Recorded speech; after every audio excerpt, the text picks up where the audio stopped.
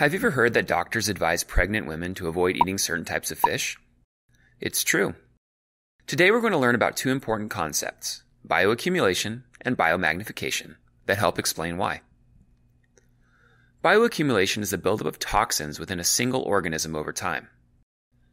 It happens because the organism takes in toxins faster than it can excrete them, so they build up in its body.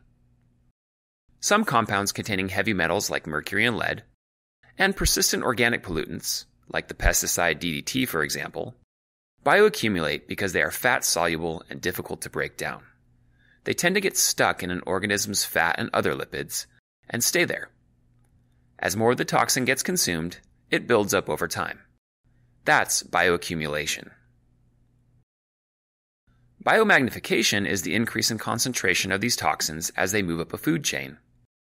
This happens because predators accumulate higher levels of the toxin by consuming many contaminated prey organisms.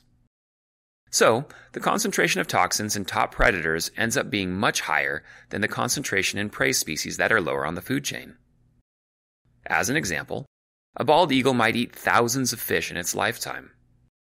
As a result, the amount of toxin that was spread out in thousands of kilograms of fish now is concentrated in an eagle that might weigh around 5 kilograms. That's a lot more toxin per kilogram.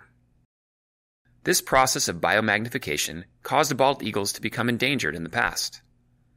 This was because a pesticide called DDT got biomagnified, and the high concentration of DDT caused eagle eggshells to be thin and weak. The eggs would break as a result, and the eagles couldn't reproduce effectively. Fortunately, the banning of DDT has allowed bald eagle populations to recover, and they are no longer on the endangered species list. Let's look at a biomass pyramid to make the concept of biomagnification more clear. Notice in our pyramid that there are more organisms, and therefore more biomass at the bottom, and fewer organisms, and therefore less biomass at the top.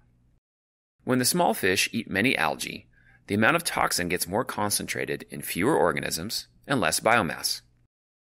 The same thing happens again as the larger fish eat many small fish, and as the eagle eats many large fish. Notice how much more concentrated the toxin gets as you move up to higher trophic levels. The eagle has a much higher concentration of toxin in its body than the fish or the algae.